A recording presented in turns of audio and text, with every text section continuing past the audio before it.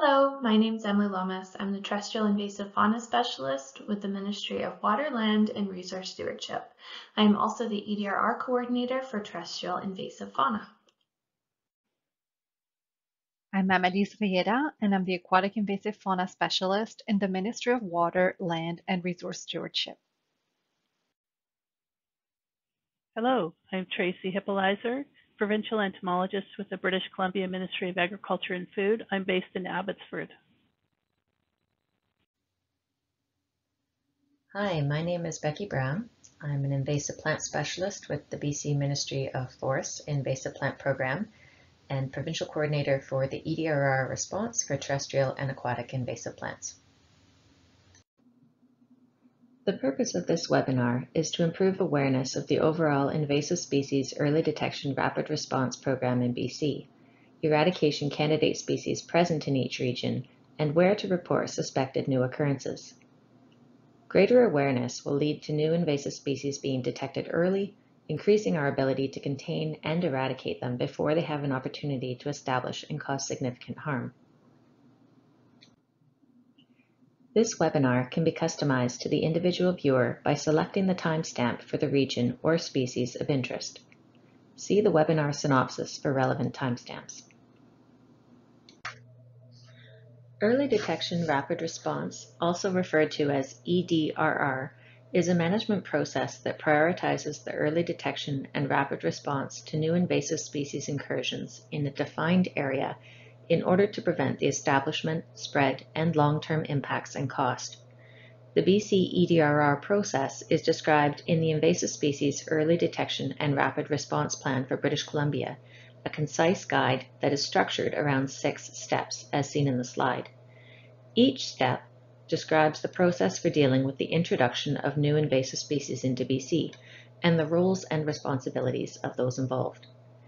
These steps describe the operational components of a successful program for discovering, identifying, evaluating risk, treating, and monitoring the introduction and treatment of a new invasive species quickly and effectively.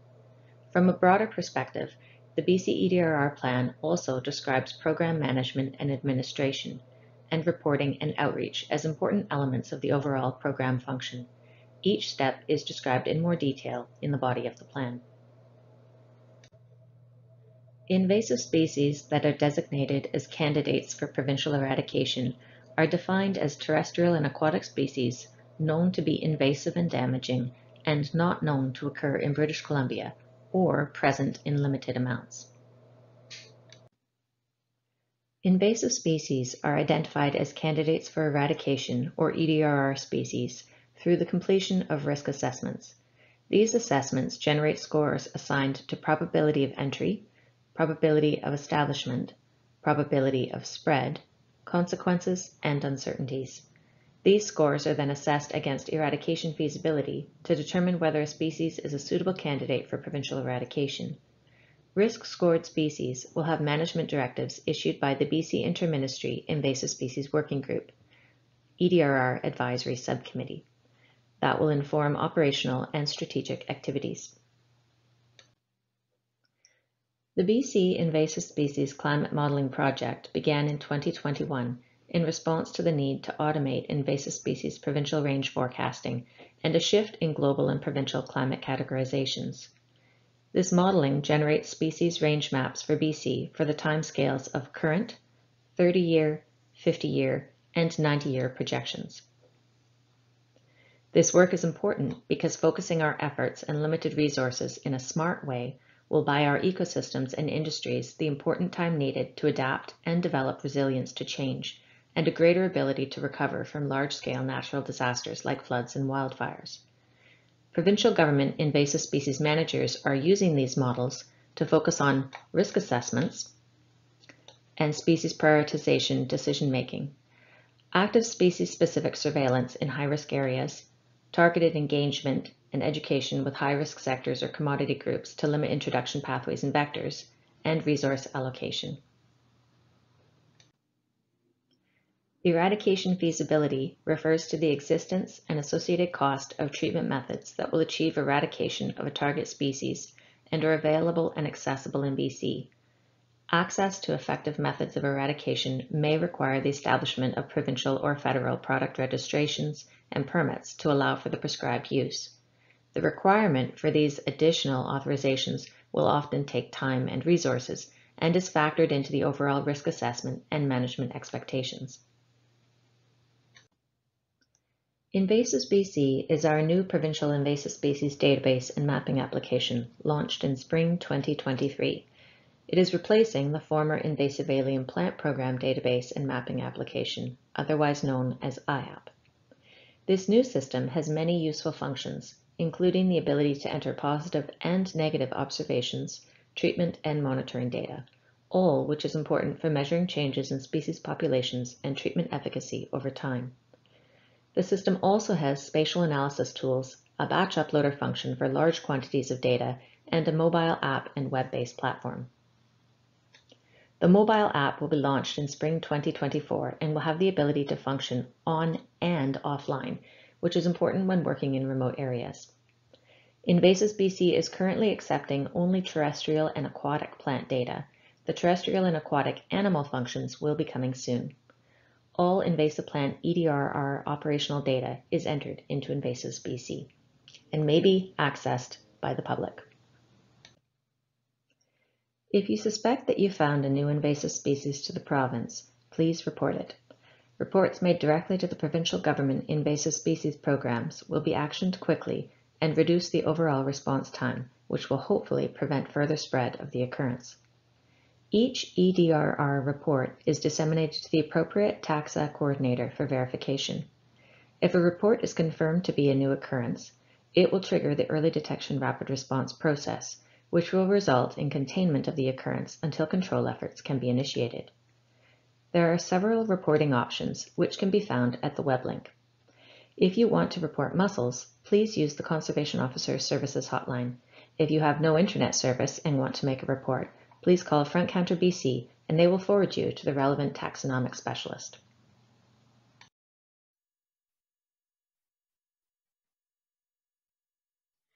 There are 2 EDRR species in BC that span multiple regions. So at the provincial scale, we have feral pigs and European spongy moth. Feral pigs are defined under the Wildlife Act as any pig of the genus Sus that is not in captivity or is not otherwise under a person's control. They are also listed under the Designation and Exemption Regulation under the Wildlife Act in Schedule C, meaning that it is open season for these animals. However, reporting of any harvest is mandatory. Feral pigs are also considered livestock at large under the Livestock Act. Here's a map showing all locations of feral pigs since the 1990s. Remember that these reports include any loose pig outside of a fence.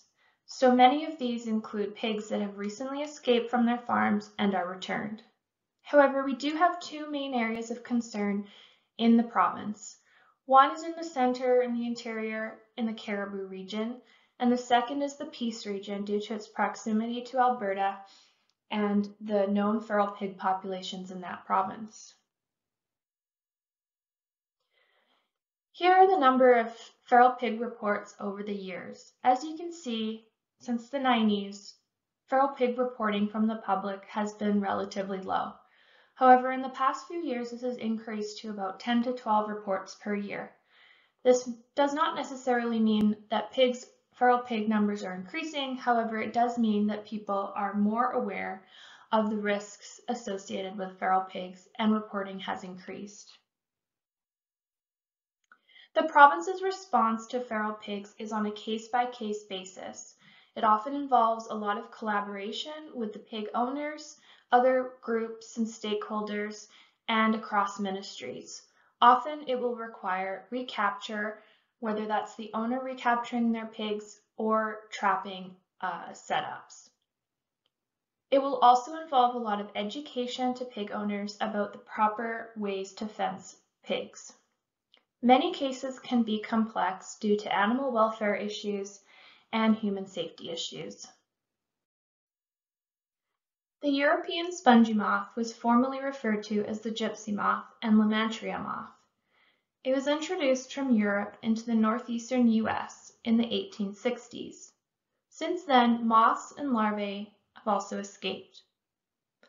They established and slowly spread across eastern US.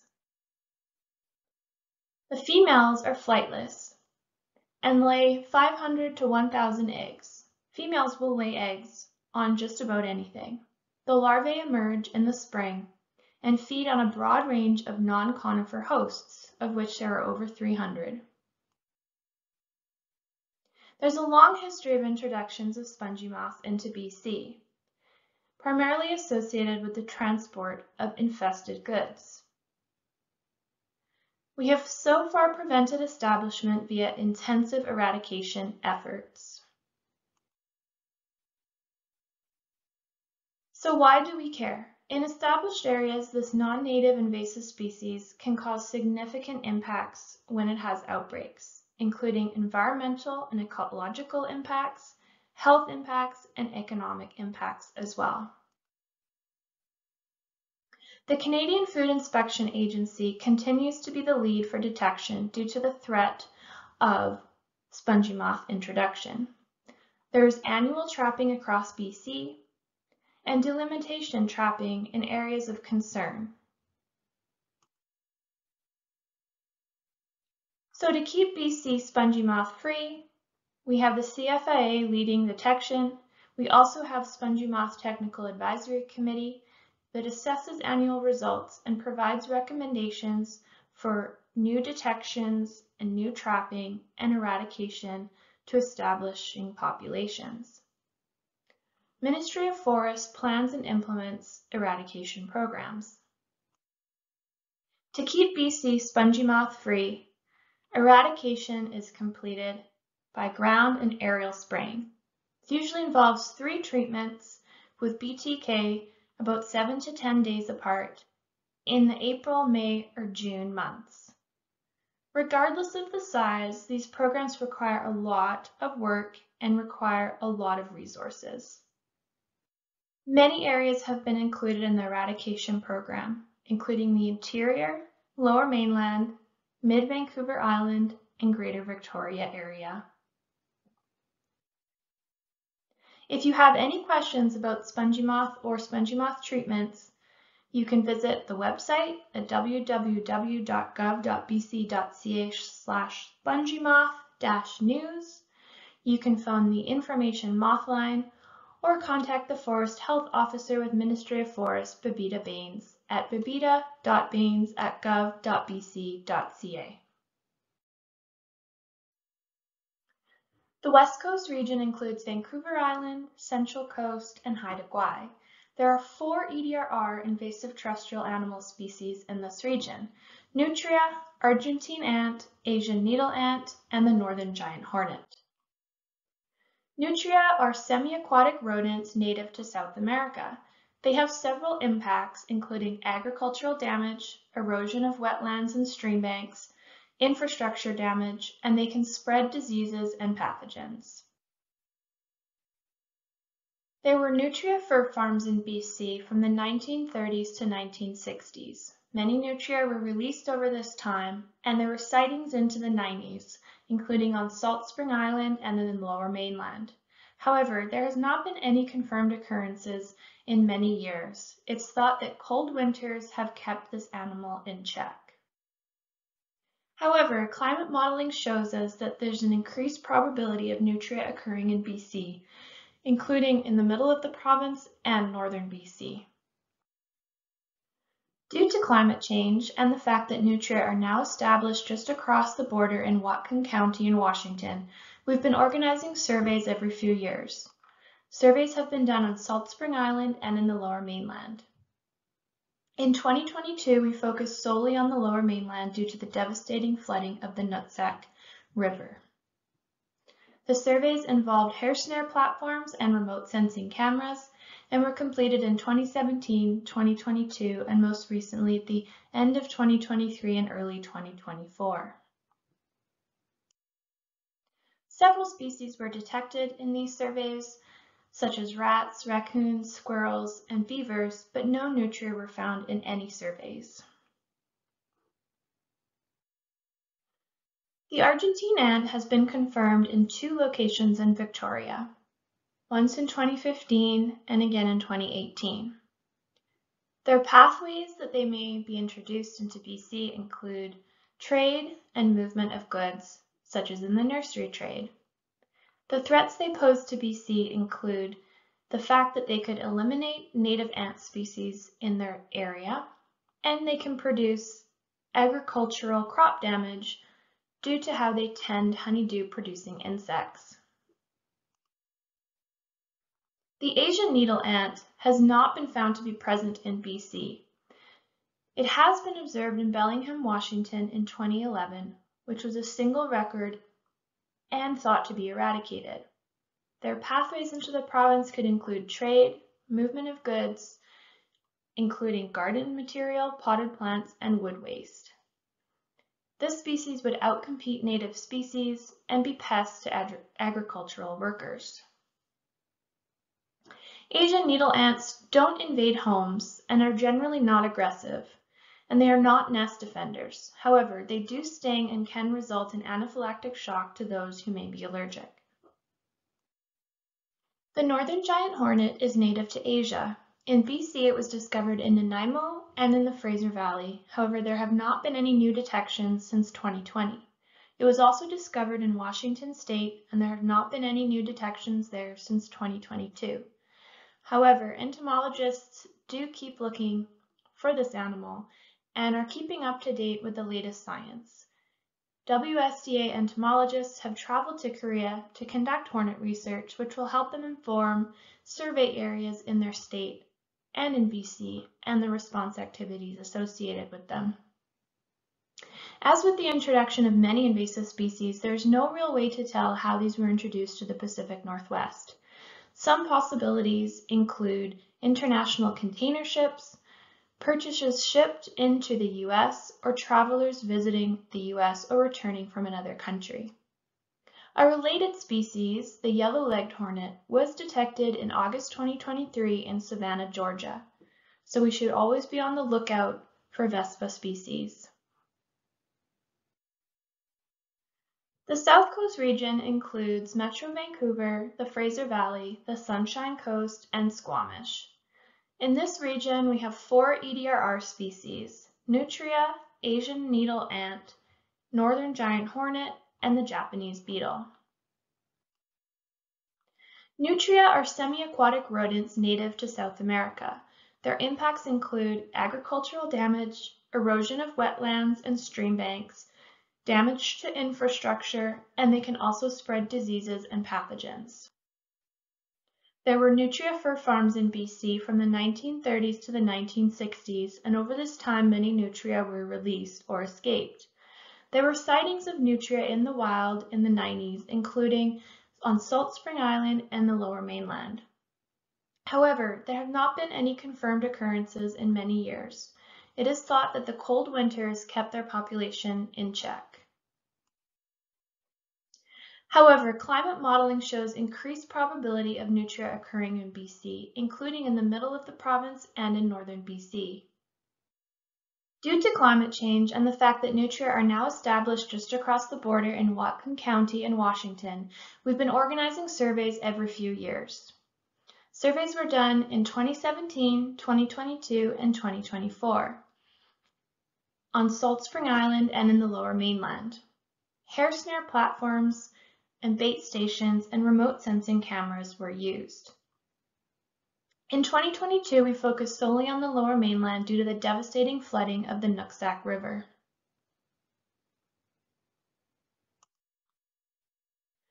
Many species were detected, including rats, raccoons, squirrels, beavers, but no nutria were found.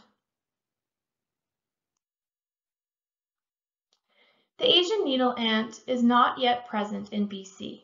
It was observed in Bellingham, Washington in 2011, a single record that is thought now to be eradicated. The pathways of movement into the province will include trade and movement of goods, for example, garden material, potted plants, and wood waste. The species would outcompete native species and be pests to agricultural workers. Asian needle ants don't invade homes. They are not generally aggressive and they do not defend their nests. However, they do sting and can result in anaphylactic shock to those who are allergic. The northern giant hornet is native to Asia. In BC, it was discovered in the Nanaimo and the Fraser Valley. However, there have not been any new detections since 2020. It was also discovered in Washington state, and there have not been any detections there since 2022. However, surveys are ongoing, and entomologists are keeping up to date with the latest science to help inform our survey areas and our response activities. As with the introduction of many invasive species, there is no real way to tell how these were introduced to the Pacific Northwest. Some possibilities include international container ships and things shipped into the US or Canada, and travelers visiting the US or returning from another country. A related species, the yellow-legged hornet, was detected in August 2023 in Savannah, Georgia, so we should always be on the lookout for any Vespa species.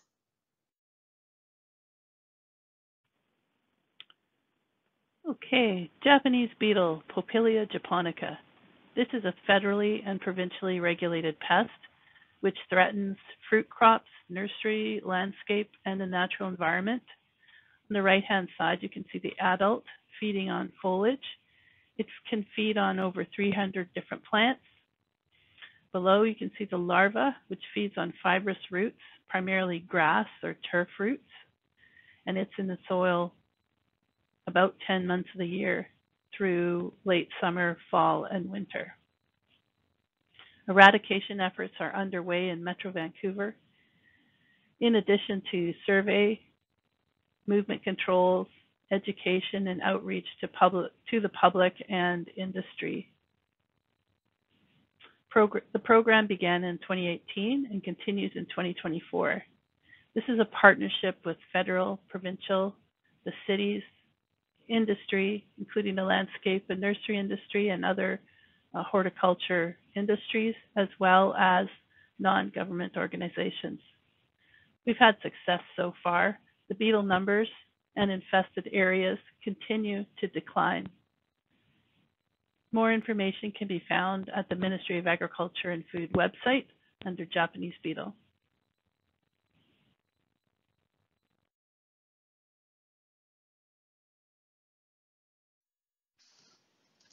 For invasive aquatic animals, the West Coast region doesn't have any EDRR species confirmed to be present. Let's keep it this way by not releasing any pets into the wild and sharing the "don't let it loose" message. Remember that the province only manages freshwater invasive species, and marine invasive species such as the European green crab are managed by DFO. So please submit any reports of marine species directly to them.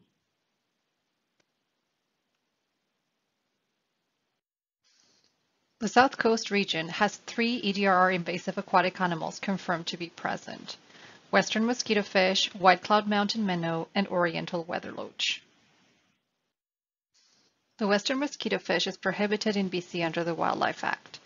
It has so far been listed in the prevent category, but has now been found in BC at 2 locations, at Grafton Lake on Bowen Island and at Fishtrap Creek in Abbotsford. Even though mosquitofish are considered sensitive to colder water temperatures, there have been documentations of this species surviving and spreading throughout Nebraska and Missouri, where annual mean temperatures are similar to regions of southern BC.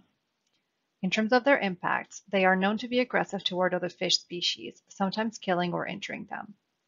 They have also been noted to impact zooplankton, insects, and crustacean populations through predation and competition. The white cloud mountain minnow is also prohibited in BC under the Wildlife Act.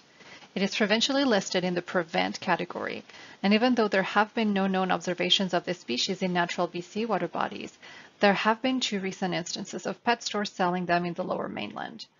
Conservation officers were able to respond and seize the fish on both instances. If released into the wild, white cloud mountain minnows could potentially establish and spread into regions of BC. This would be possible due to their low temperature tolerance and wide-ranging diet. For example, they can survive water temperatures as low as 5 degrees, and they feed on plankton, aquatic invertebrates, and the larvae of aquatic insects, which could impact the dynamics of BC ecosystems if they were to become established. They spawn several times per year, which gives them the potential to spread fast. They also are potential carriers of diseases and parasites that could impact native fish. The oriental weather loach is also prohibited in BC under the Wildlife Act. It is common in the pet trade and widespread in the wild, as it was confirmed in multiple locations and is no longer EDRR. You can find more information on the species alert sheet, which is posted on our website. The Thompson-Okanagan region doesn't have any EDRR invasive aquatic animals confirmed to be present. Let's keep it this way by not releasing any pets into the wild and sharing the "don't let it loose" message. The Kootenay-Boundary region has one EDRR invasive aquatic animal confirmed to be present, the varal crayfish, previously known as northern crayfish. In the past, the varal crayfish has been listed in the prevent category. There have been historical reports in southeastern BC in the Kootenay region, and it was confirmed this past summer in Lillian and Wee Lakes. This is not unexpected due to the historical reports and its presence in surrounding jurisdictions. The negative impacts of this species on the ecosystem include competition, predation, biodiversity, and food web structure. A risk assessment for these species is currently also being prepared.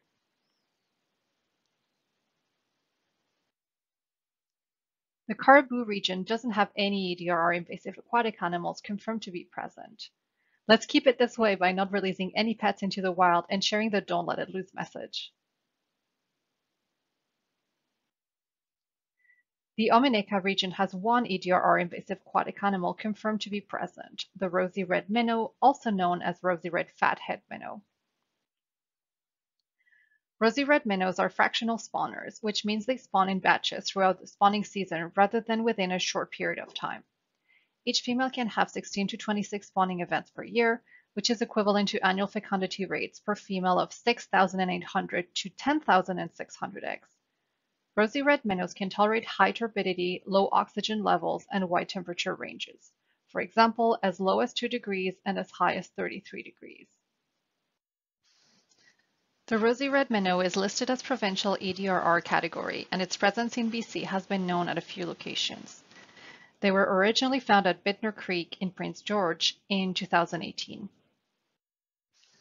In October 2019, 6 ponds were drained, a fish salvage was conducted to preserve native species, and minnows were removed via electrofishing and dip net. Unfortunately, the physical removal effort was not successful, as we received a report last June that shows that not only they are still present in Bittner Creek, but they have expanded their range and are now closer to the Fraser River. These fish are breeding and can compete with native species such as the brassy minnow. The stream flows into a tributary to the Fraser River with native species like white sturgeon and salmon, which are ecologically and economically important. The Northeast region doesn't have any EDRR invasive aquatic animals confirmed to be present. Let's keep it this way by not releasing any pets into the wild and sharing the "don't let it loose" message. The Skeena region doesn't have any EDRR invasive aquatic animals confirmed to be present.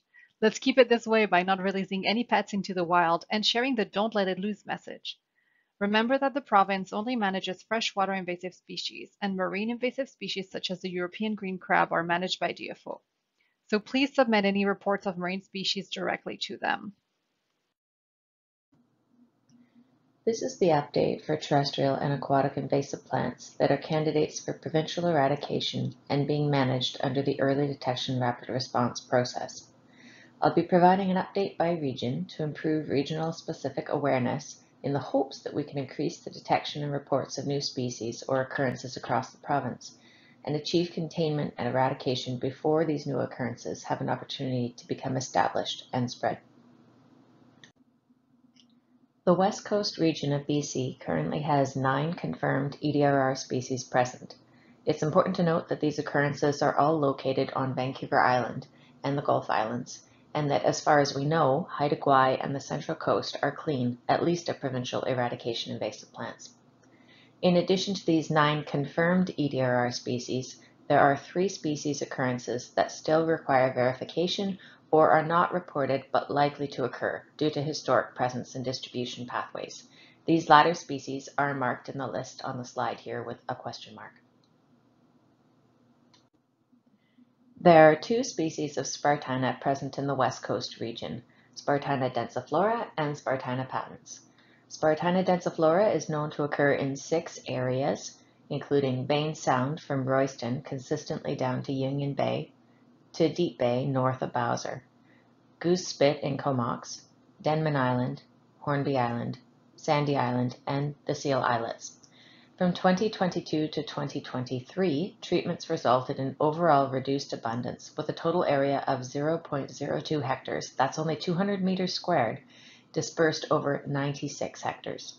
It really gives you a sense of just how little there is on the landscape and what a huge opportunity we have. Spartina patens, similarly, it's known to occur in 6 areas, Bain Sound, periodically from Royston to Deep Bay, Goose Spit in Comox, Courtenay Estuary, Sandy Island, and the Seal Islets and Hornby Island. From 2022 to 2023, we saw a decrease of approximately 8% in the abundance of Spartina patens individuals. In 2023, 0.73 hectares were treated chemically, of a total 2.6 hectares dispersed over 162 hectares. Meaningful Spartina patens treatments only began on the islands in the last couple years because mechanical methods were first trialed and found ineffective, and a good deal of public education has been needed. Spartina management in BC is coordinated by Ducks Unlimited Canada through the BC Spartina Working Group, of which the province is a member and a significant funder. It includes a partnership with many local governments, First Nations, and other stakeholders across all of the impacted areas. The map points indicate occurrence of a single plant to larger patches. The lines on the map indicate the boundary where treatments may occur under our current pesticide use permit. The permitted treatment area is larger than the area of known infestation to allow for treatments of newly detected occurrences during the life of the treatment permit. The coastline and estuaries searched for these species annually varies based on reports, targeted pathways, and availability of survey crews during suitable tide windows. These Spartina species are intertidal grasses, meaning that survey and treatment timing has to be coordinated with the tides, with the extreme low tides providing our greatest window for detection and treatments. As with many emergent aquatic invasive plants, extreme low water maximizes the opportunity for detection and foot access, but hinders boat access. All of these factors must be balanced to work in these really dynamic site types, in addition to the normal weather being suitable and winds and so on. Surveys of each impacted area occur 2 to 3 times annually, and all detected Spartina occurrences are treated. Spartina densiflora is treated mechanically with manual digging, and Spartina patens is treated chemically with aquatic herbicide Habitat Aqua, using targeted spot applications by hand pump backpack sprayers with applicators traveling on foot. The effects of Habitat Aqua may be visible in 1 to 3 months. However, accurate treatment efficacy is measured over a period of 12 months. The efficacy of 2023 treatments will be fully assessed at the beginning of the 2024 growing season. The invasive Spartinas pose significant risks to our coastal ecosystems, navigation, intertidal fisheries, and coastal tourism.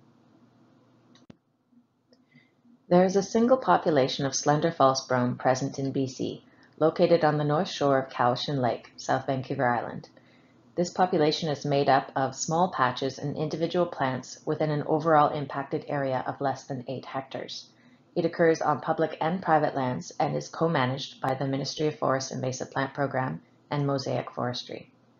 Slender false brome can thrive in open and closed canopy environments, is not palatable to livestock or wildlife, and poses significant threats to plant diversity, forest regeneration, and grasslands in BC. It is suspected that this first introduction came from the United States on camping equipment. Eggleaf spurge was first confirmed in British Columbia in 2022.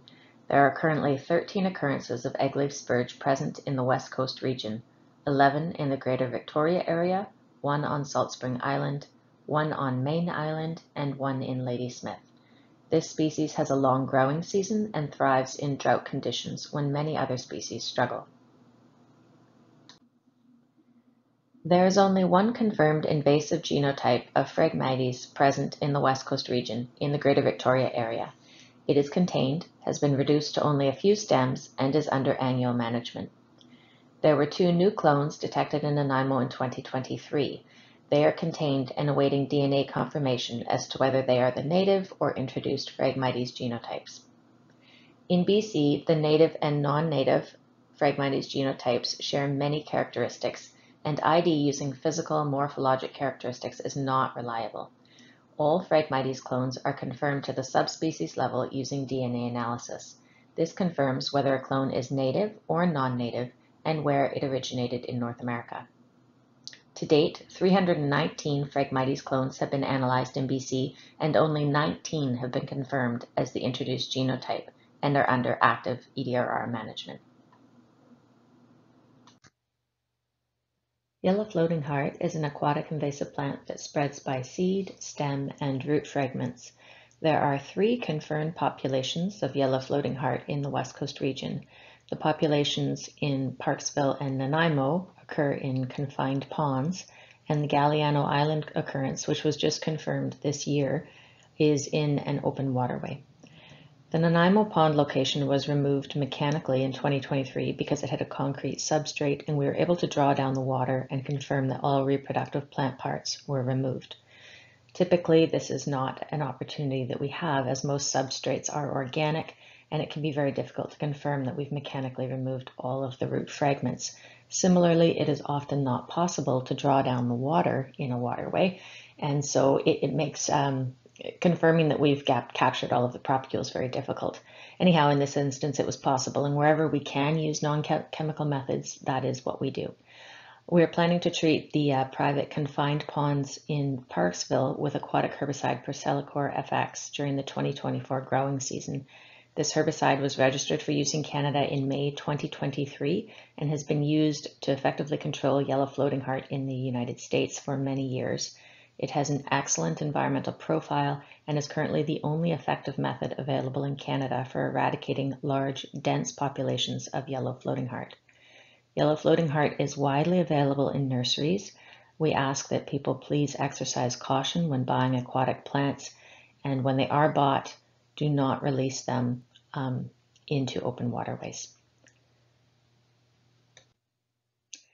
Portuguese broom is the least common of the broom species in North America, occurring in California, Oregon, and now 4 sites in British Columbia.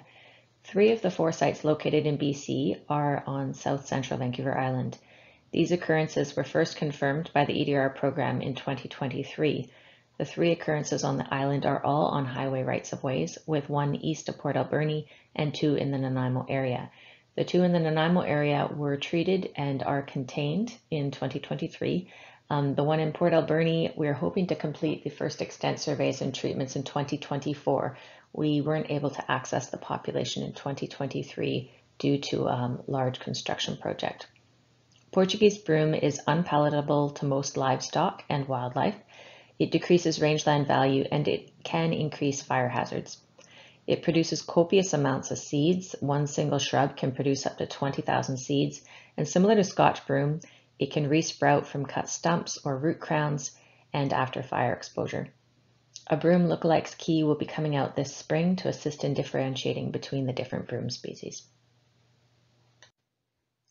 There is 1 confirmed occurrence of French broom in British Columbia, located in the Greater Victoria area, and 1 reported occurrence still to be confirmed on Pender Island. It is limited in Washington State and present in Oregon and California. A broom lookalike key will be coming out this spring to assist in differentiating between the different broom species. Brazilian Alodia is the most commonly sold aquarium plant in the world. There are only 2 known occurrences of this plant present in public waterways in British Columbia, 1 in an open lake in the Greater Victoria area. This occurrence is very challenging because it is an open waterway, it's popular for fishing and other recreation activities, and it is surrounded by residential properties around the perimeter. We're working on other smaller, more confined aquatic plant sites to develop treatment methods that will be effective in controlling this larger, dense population. Dyer's woad has been reported in a private garden in the Victoria area, and we're in the process of verifying this report. This species is known to be grown privately in some gardens as a source of dye, but the confirmed occurrences in British Columbia remain very, very low at this point. Patterson's curse, which looks very similar to blueweed, has been reported in the Victoria area on a residential lawn. We are working to verify this occurrence, although significant disturbance in the area may have resulted in the population not persisting. This is our hope. Anyhow, we are following up on it annually and monitoring to ensure that it doesn't return. Water lettuce, water hyacinth, and flowering rush are distributed in nurseries, especially water lettuce and water hyacinth. There are currently no occurrences in public waterways in the West Coast area, but we do encourage people to be on the lookout for these and please report them. Giant reed is a federally prohibited species throughout Canada. It's regulated by the Canada Food Inspection Agency. There are currently no known active sites of giant reed present in British Columbia. However, it was previously known to be sold through a wholesale nursery, and there were several local governments that did historically use it in plantations. We encourage people to please report any occurrences of this plant. It is a giant grass, and it is quite obvious on the landscape and can have very significant impacts when growing adjacent to open waterways. In the West Coast region, there is currently one confirmed occurrence of clary sage in a private garden in the Victoria area and an unconfirmed occurrence of meadow clary in a private garden on Salt Spring Island. The seeds of clary and meadow sage are widely distributed for horticulture purposes in BC through both online and nursery sales. These pathways cannot be intercepted at this time. The risks of clary and meadow sage were re-evaluated in February 2024. As a result, both species were removed as candidates for provincial eradication. Both species will be re-evaluated in 5 years' time using newly generated research findings and incorporating climate modeling. As a result of the currently low risk posed by these species, management is not recommended on public lands. However, garden and nursery sectors should exercise caution in promoting drought-resistant sages and ensure that only non-invasive varieties are used. These species are not currently provincial eradication candidate species. However, they are quite limited and should be controlled in the West Coast region. Shiny geranium is under containment in the Greater Victoria area, and particularly conservation sites are at greatest risk, and so we are encouraging all impacted land occupiers to manage occurrences in and adjacent to conservation lands very aggressively. Blueweed is quite limited on South and Central Vancouver Island, and we encourage impacted land occupiers to prevent the seed production of any occurrences on their properties. Princess tree has been traded in the horticulture sector for some time now. It can be found from time to time growing in ornamental settings.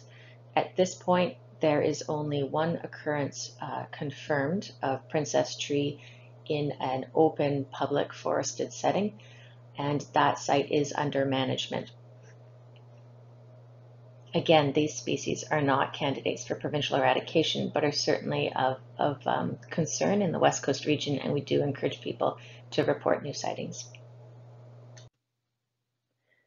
The South Coast region of BC currently has 14 confirmed EDRR invasive plant species present.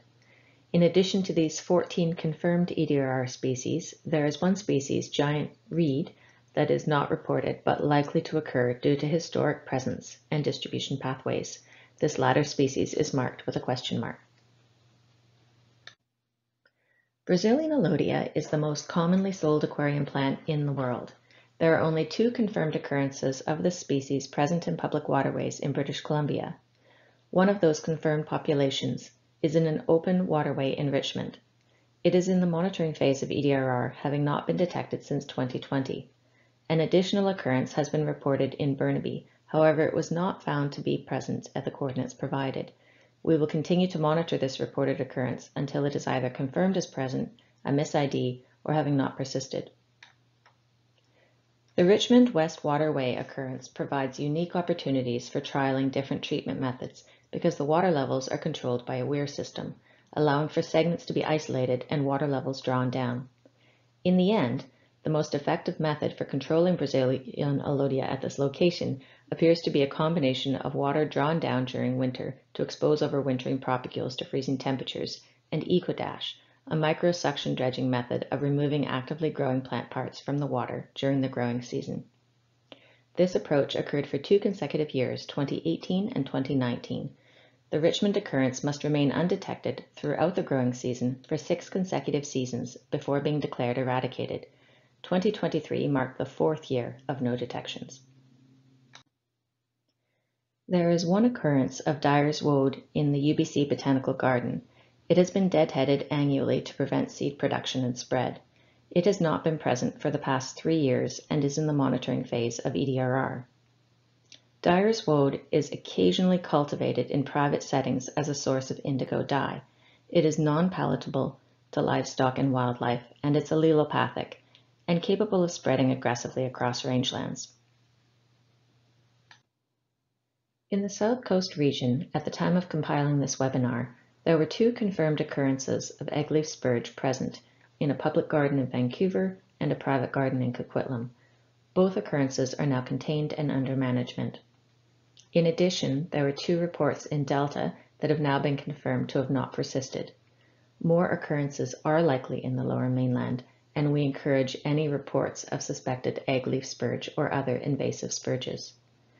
There are many spurges, otherwise known as euphorbias, available in nurseries, and only some are invasive. A spurge lookalikes key will be available in spring 2024. There are 5 occurrences of flowering rush in the South Coast region, including the largest population in the province in Hatzic Lake near Mission.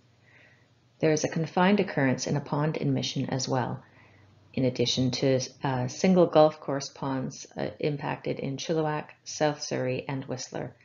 Although we've not been able to trace any of these introductions to specific retailers, it is clear that the primary source of introductions is through ornamental plantings in both confined and open waterways. Our priority for the Hatzic Lake population is to prevent spread into the Fraser River, which could act as a major vector to downstream suitable habitat. The Hatzic population is contained at Lougheed Highway during the growing season by a physical containment boom. The pump station acts as an additional physical barrier, and manual removals of all plant propagules in the lower Hatzic Slough from Lougheed Highway to Fraser River is a priority annually. We're working towards treating the entire Hatzic population, but this will involve aquatic herbicide and further public education, and staff resourcing is required. In the meantime, the population is contained. The golf course ponds are scheduled for treatment using aquatic herbicide Habitat Aqua in 2024.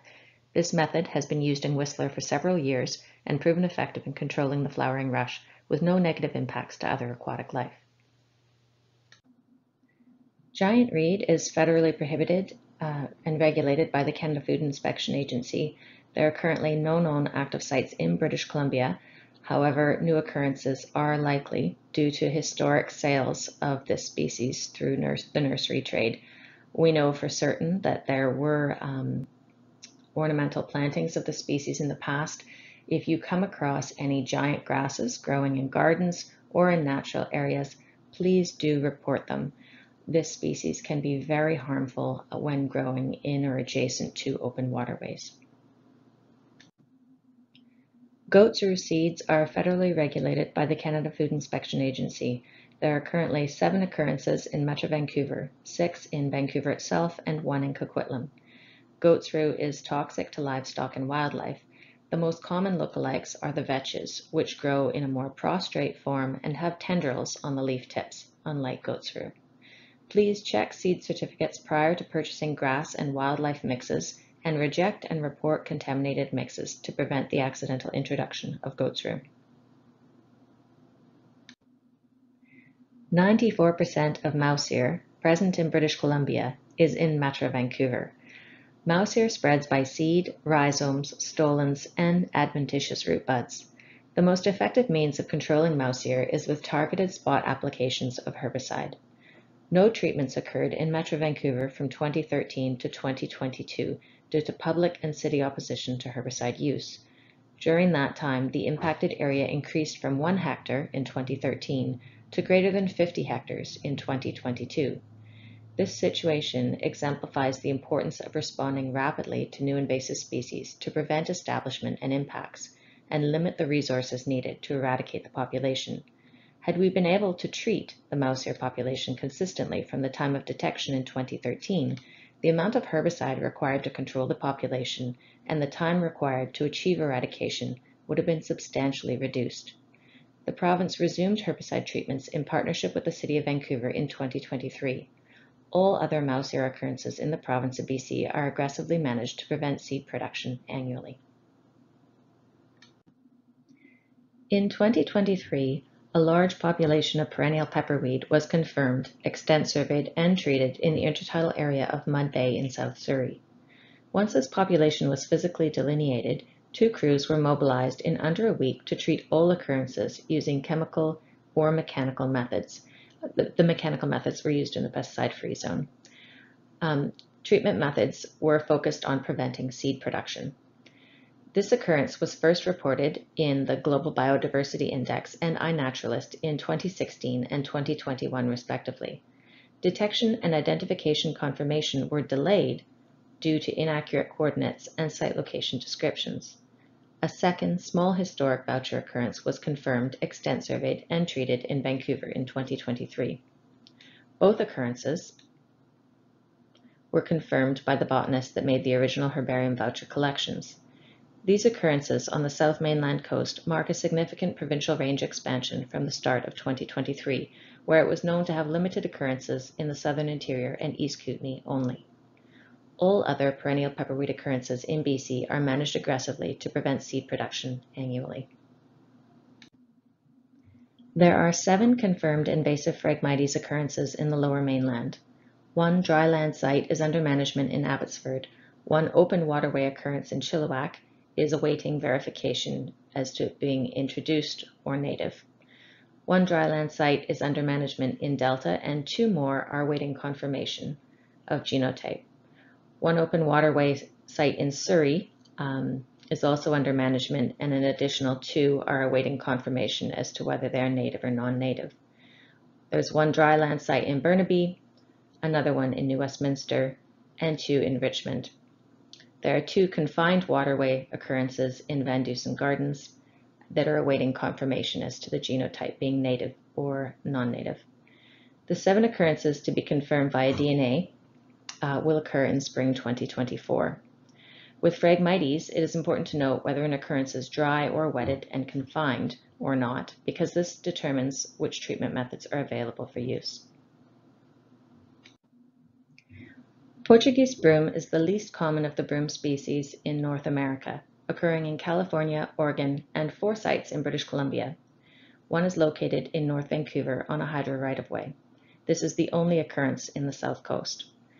This occurrence was first found as a herbarium voucher collection and was confirmed to have persisted in 2023. Portuguese broom is unpalatable to most livestock, and it decreases rangeland value and may increase fire hazards. It can produce copious amounts of seed. A single shrub can produce up to 20,000 seeds. It may resprout from cut stumps or root crowns or after fire exposure. A broom lookalikes key will be coming out in spring 2024 to assist in differentiating between broom species. There are 2 species of Spartina present in the South Coast region, Spartina anglica and Spartina patens. Spartina anglica is known to occur in 3 areas, Roberts Bank, Boundary Bay, and Crescent Beach. From 2022 to 2023, treatments resulted in a decrease in the abundance of Spartina anglica by approximately 2%, with a total area of 0.05 hectares, that's only 500 meters squared, dispersed over 248 hectares. Spartina patens is known to occur in 4 areas, False Creek and Burrard Inlet, in Port Moody, Belcarra, and the North Shore. From 2022 to 2023, we saw a decrease of approximately 41% in the abundance of Spartina patens, with a total area now of only 0.01 hectares, or 100 meters squared, dispersed across 13 hectares. These lower mainland populations are so small because they've been under aggressive management for several years longer than the ones on the islands. Spartina management in BC is coordinated by Ducks Unlimited Canada through the BC Spartina Working Group, of which the province is a member and significant funder. It includes partnership with many local governments, First Nations, and other stakeholders. The map points indicate occurrences of a single plant to larger patches. The coastline and estuaries searched for these species annually varies based on reports, targeted pathways, and availability of survey crews during suitable tide windows. These Spartina species are intertidal cord grasses, meaning that survey and treatment timing must be coordinated with the tides, with the extreme low tides providing our greatest window for detection and treatments. As with many emergent aquatic invasive plants, extreme low water maximizes the opportunity for detection and foot access, but can hinder boat access. All of these factors must be balanced to work in these dynamic site types. Surveys of each impacted area occur 2 to 3 times annually, and all detected Spartina occurrences are treated. Spartina anglica and patents are treated chemically with aquatic herbicide Habitat Aqua using targeted spot applications by hand-pump backpack sprayers, with applicators traveling on foot. The effects of Habitat Aqua may be visible in 1 to 3 months, however, accurate treatment efficacy is measured over a period of 12 months. The efficacy of 2023 treatments will be fully assessed at the beginning of the 2024 growing season. The invasive Spartinas pose significant risks to our coastal ecosystems, navigation, intertidal fisheries, and coastal tourism. Yellow floating heart is an aquatic invasive plant that spreads by seed, stem, and root fragments. There are 10 confirmed populations of yellow floating heart in the South Coast region. All occurrences are located in confined man-made ponds, except one population in Mission and one in Chilliwack. Attempts were made to manually remove the Mission population in 2023, but these efforts were ineffective due to site conditions and the plant population size. The 2 open waterway populations are not currently contained. We're planning to treat the private confined ponds with aquatic herbicide Percellacor FX during the 2024 growing season. This herbicide was registered for use in Canada in May 2023 and has been used to effectively control yellow floating heart in the US for many years. It has an excellent environmental profile and is currently the only effective method available in Canada for eradicating large, dense yellow floating heart populations. Yellow floating heart is widely available in nurseries. Please exercise caution when buying aquatic plants and do not release pond plants into open waterways. In the South Coast region, there is 1 occurrence each of water lettuce and water hyacinth in a single public pond in Surrey. Both occurrences were likely intentionally introduced by a resident as an ornamental. The occurrences were detected early, manually removed, and are being monitored, with no water lettuce detected since 2019 and no water hyacinth detected since 2020. Part of the reason the water hyacinth did not persist is likely due to unsuitability from the cold winter water temperatures. Progressively milder winters are expected to show a northward range expansion for water hyacinth in public waterways in the future. Future occurrences of both species are likely as they are widely distributed through multiple suppliers and these pathways cannot currently be intercepted. Please exercise caution when buying aquatic plants at nurseries and do not release them into open waterways. Also, please report any suspected occurrences of these species. In the South Coast region, there is currently 1 confirmed occurrence of both meadow clary and clary sage in a public garden in Metro Vancouver, in addition to 1 reported occurrence of meadow clary in a private garden in Metro Vancouver, still to be verified. The seeds of clary and meadow sage are widely distributed for horticulture purposes in BC through both online and nursery sales. These pathways cannot be intercepted at this time. The risk of clary and meadow sage were re-evaluated in February 2024. As a result, both species were removed as candidates for provincial eradication. Both species will be re-evaluated in 5 years using newly generated research findings and incorporating climate modeling. As a result of the currently low risk posed by these species, management is not recommended on public lands. However, garden and nursery sectors should exercise caution in promoting drought-resistant sages and ensure that only non-invasive varieties are used.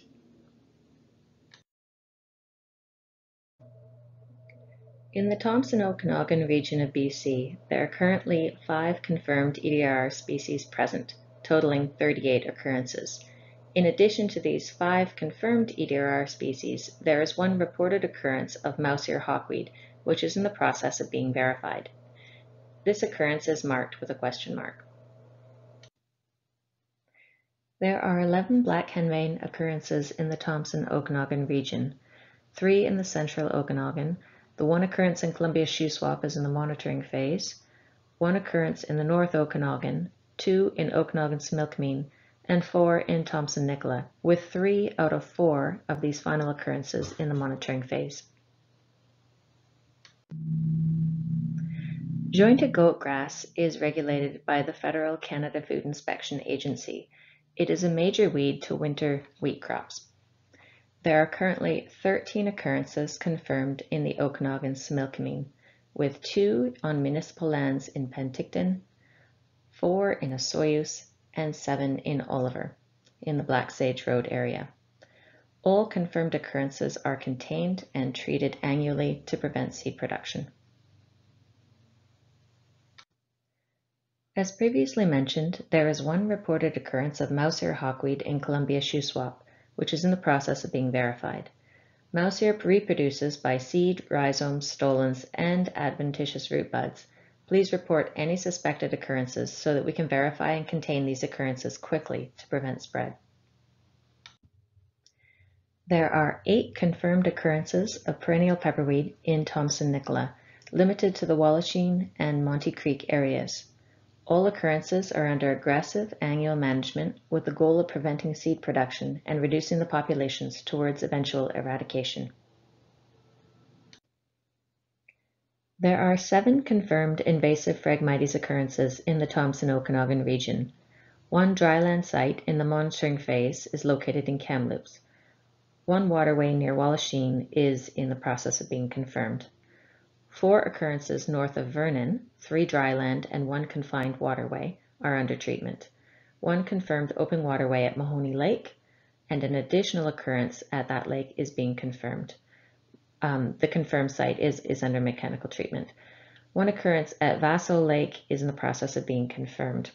1 sample, it's important to note actually that 1 sample that's already undergone DNA analysis of Vaso Lake did come back as the native genotype, so it's quite possible this second one will be as well. There is 1 dryland occurrence just north of Osoyoos, surrounded by native genotypes. The confirmed invasive genotype is under active annual treatment. The occurrences to be confirmed via DNA as native or non-native genotypes we'll get the outcomes of that testing in spring 2024. In BC, the native and non-native genotypes share many characteristics, and ID using physical morphologic characteristics is not reliable. All Phragmites clones are confirmed to the subspecies level using DNA analysis. This confirms whether a clone is native or non-native and where it originated in North America. To date, 319 Phragmites clones have been analyzed in BC, and only 19 have been confirmed as the introduced genotype province-wide. All of these are under the EDRR management. Yellow floating heart is an aquatic invasive plant that spreads by seed, stem, and root fragments. There is 1 confirmed population of yellow floating heart in the Thompson-Okanagan region in a confined man-made private pond in Penticton. We are planning to treat this occurrence during the 2024 growing season. Yellow floating heart is widely available in nurseries. Please exercise caution when buying aquatic plants and do not release pond plants into open waterways. The species featured on this slide are not currently present or reported in the Thompson-Okanagan region. However, there is significant suitable habitat and there are occurrences in associated regions in the province. Future occurrences of water hyacinth and water lettuce are likely as both species are widely distributed through multiple nursery suppliers province-wide. Future occurrences of flowering rush are possible. Please report any suspected occurrences. Patterson's curse is a close lookalike with blueweed, which is well established in the region. A lookalikes key is coming out spring 2024 to help differentiate between the 2 species. Dyer's woad is occasionally cultivated in private gardens as a source of indigo dye. It is not palatable to wildlife or livestock, allelopathic, and capable of spreading aggressively across rangelands. Please report all suspected EDRR invasive plant occurrences. There are currently no occurrences of these species present or reported in the Thompson-Okanagan region. Occurrences outside of cultivation in BC are very limited. The seeds of meadow and clary sage are widely available through online and nursery vendors in BC. The risks of clary and meadow sage were re-evaluated in February 2024. As a result, both species were removed as candidates for provincial eradication. Both species will be re-evaluated in 5 years using newly generated research findings and incorporating climate modeling. As a result of the currently low risk posed by these species, management is not recommended on public lands. However, garden and nursery sectors should exercise caution in promoting drought-resistant sages and ensure that only non-invasive varieties are used. There are currently 6 invasive plant candidates for provincial eradication present in the Cariboo region: black henbane, flowering rush, jointed goatgrass, mousehair hawkweed, perennial pepperweed, and Phragmites, otherwise known as European common reed. If you suspect that you've found a provincial EDRR species, please report it using the options described in slide 11. There are 13 black henbane occurrences in the Kootenay-Boundary region. The single occurrence in the central Kootenay near Nelson has not been detected since 2020 and is in the monitoring phase. The 2 occurrences in Boundary near Grand Forks are under management. Of the 10 occurrences in the East Kootenays, 4 in Invermere and 1 in Fairmont are in the monitoring phase. The remainder are under active management. There is a single occurrence of flowering rush in a man-made confined pond in Nakus in the central Kootenay. It has not been detected since 2021 and is in the monitoring phase. Flowering rush is present in the Pend Oreille River on the United States side of the border. Targeted surveillance of the Canadian portion of the Pend Oreille has been occurring annually since 2012. There have been no positive detections of flowering rush to date. There are 2 occurrences of jointed goatgrass present in the Boundary. Both of those are in the Christina Lake area. This species is regulated by the Federal Canada Food Inspection Agency. The primary risk is contamination of winter wheat crops in Canada. Both occurrences are currently contained and treated annually. Mousehair hawkweed reproduces by seed, rhizomes, stolons, and adventitious root buds. There are currently 7 occurrences of mousehair hawkweed present in the central Kootenay. All are concentrated in the Kokanee Creek Provincial Park area. All of these treatments are extent surveyed and managed aggressively every year to prevent seed production. There are currently 4 occurrences of perennial pepperweed in the East Kootenay, in the Invermere and Windermere areas. 1 Windermere occurrence was declared eradicated following the 2023 field season, after 6 years of no detections throughout each growing season. Those occurrences still detected are being managed aggressively each year to prevent seed production. There are currently 4 occurrences confirmed of European common reed, otherwise known as the introduced or invasive version of Phragmites, present in the central Kootenay region. All of these are in the Creston area.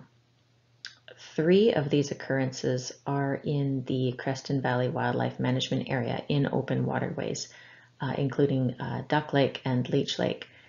All occurrences are under active management annually, using mechanical treatment methods at this point. There is 1 occurrence that was reported in Kimberley in 2023. This is being verified down to the genotype level through DNA analysis, and that will confirm whether or not it is the native or the introduced genotype. If it is found to be the introduced, it will be added to the EDRR operational work plan for 2024, and control and management will begin.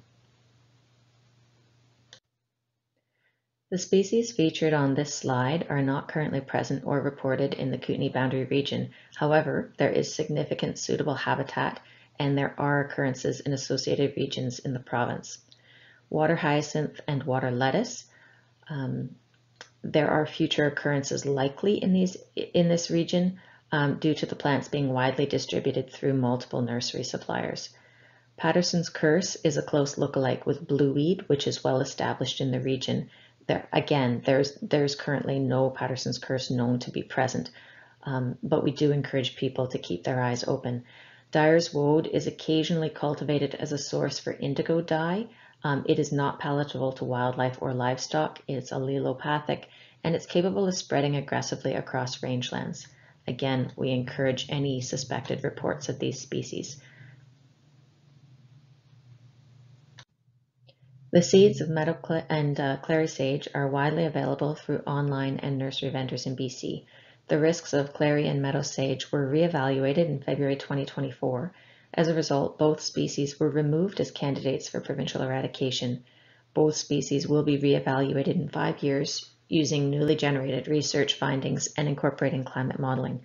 As a result of the currently low risk posed by these species, management is not recommended on public lands. However, garden and nursery sectors should exercise caution in promoting drought-resistant sages and ensure that only non-invasive varieties are used.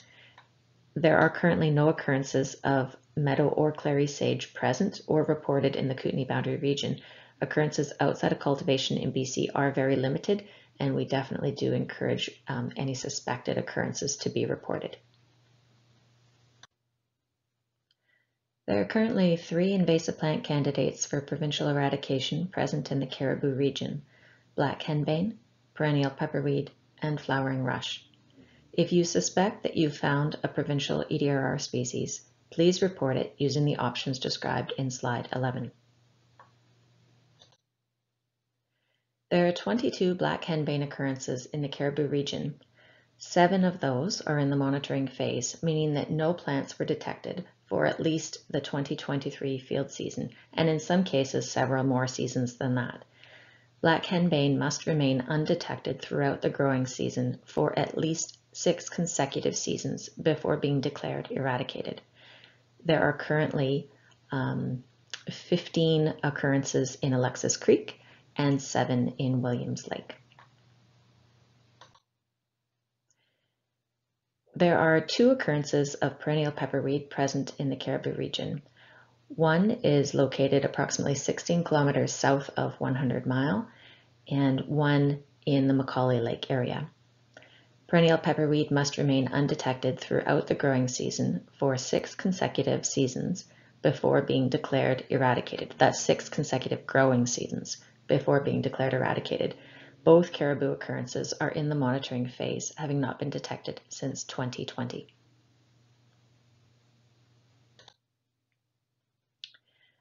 So there is one population of flowering rush present in the Cariboo region, and that's impacting Bushy Lake. Each red point seen in the map represents an occurrence of a single plant or a small patch of approximately 1 meter squared.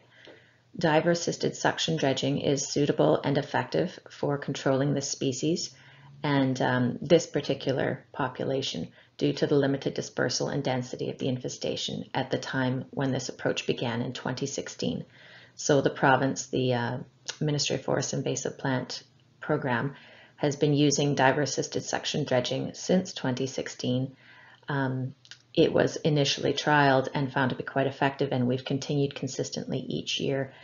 And we're seeing really nice reductions in overall population area, density, and distribution as a result. This method was trialed on other flowering rush populations in the province of BC and was found not to be efficient or effective, just based on the different site types where it was occurring and the variability in those populations.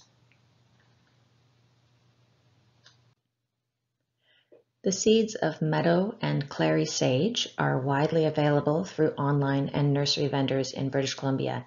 The risks of clary and meadow sage were reevaluated by the province in February 2024. As a result, both species were removed as candidates for provincial eradication. Both species will be reevaluated in 5 years' time using newly generated research findings and incorporating climate modeling. As a result of the currently low risk posed by these species, management is not recommended on public lands. However, garden and nursery sectors should exercise caution in promoting the use of drought-resistant sages and ensure that only non-invasive varieties are used. There are currently no occurrences of these 2 species present or reported in the Cariboo region. Occurrences outside of cultivation in BC are very limited, and we do encourage reports. There are currently no invasive plant candidates for provincial eradication present in the Omineca region of British Columbia. If you suspect that you've found a provincial EDRR species, please report it using the options described in slide 11. There are currently no invasive plant candidates for provincial eradication present in the northeast region of BC. If you suspect that you've found a provincial EDRR species, please report it using the options described in slide 11. We're really fortunate in that there is only one invasive plant candidate for provincial eradication present in the Skeena region in the northwest of BC, and only a single population. Unfortunately, this species is yellow floating heart, an aquatic invasive plant that, once established, is very difficult to control.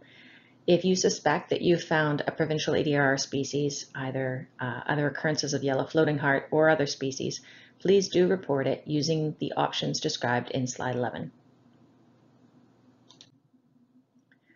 The province is working in partnership with Seymour Lake Conservation Society and has been since 2015 to better understand yellow floating heart and how it is behaving in Seymour Lake.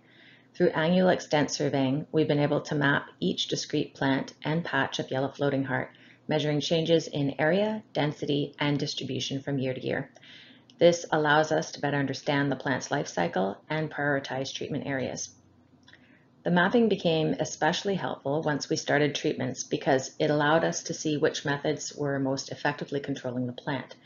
At the time, when we first started, research literature clearly indicated that a yellow floating heart population of this size could not likely be effectively controlled without the use of at least some aquatic herbicide. But there were no suitable herbicide products registered for use in Canada at that time. The two aquatic products that were registered were not known to be very effective in controlling yellow floating heart. So in 2018, the Seymour Lake Conservation Society requested that the province trial a variety of mechanical treatment methods, as the available aquatic herbicide treatments were not desirable. So the province, in partnership with the Conservation Society, attempted to control and reduce the yellow floating heart population using a variety of mechanical treatment methods for 4 years, from 2019 to 2022. Unfortunately, the population continued to increase in area and density during this time. So the province, namely the Ministry of Forests Invasive Plant Program, ceased mechanical treatments after the 2022 growing season. There are impacts of doing nothing. Of course, unchecked, this population will continue to increase in density, distribution, and area. However, for the time being, it is contained to Seymour Lake, and there are no other occurrences known in the Northwest. There were no treatments in 2023 or planned for 2024, as the treatments were not only failing to control the yellow floating heart, but they may have also been contributing to its spread within the lake, because any type of disturbance with an aquatic plant like this that spreads through fragments could potentially result in more spread. Fortunately, a new aquatic herbicide named Procelacor FX was registered for use in Canada in May 2023. This product has been used to effectively control yellow floating heart in the US for many years and has an excellent environmental profile. Procelacor is currently the only effective method available in Canada that may achieve eradication of yellow floating heart on a population of the size and density found in Seymour Lake. It's important to note that aquatic herbicide treatments in BC public waterways are very rare, and they're reserved only for the control of really harmful invasive species that are limited in extent, for example, candidates for provincial eradication. In order for a herbicide to be considered suitable, it needs to be effective in controlling the target species, in this case yellow floating heart, and it needs to be safe for the environment and public health. This includes water quality, plants and animals like fish in and adjacent to the waterway. The whole idea is that we want to help the waterway get back to a healthy state, because then it will be better able to resist new invasive species invasions. So any treatment method used needs to leave the waterway in a better state than prior to the treatment. There is more information sharing and public education needed before Procelacor FX can be used to control yellow floating heart in Seymour Lake, and a pesticide use permit will need to be established. This will include extensive engagement with First Nations and stakeholder consultation. The province does not have the staff resourcing needed to begin this engagement in 2024, but intends to do so in the near future. In the meantime, CPRO, the manufacturer of Procelicor FX, hosted a Procelicor-specific aquatic herbicide info session for impacted land occupiers, and separately an applicator certification training program in over November-December 2023. So there is promise for control of this population in Seymour Lake in future, and for the time being, we're at a stage of providing further public education.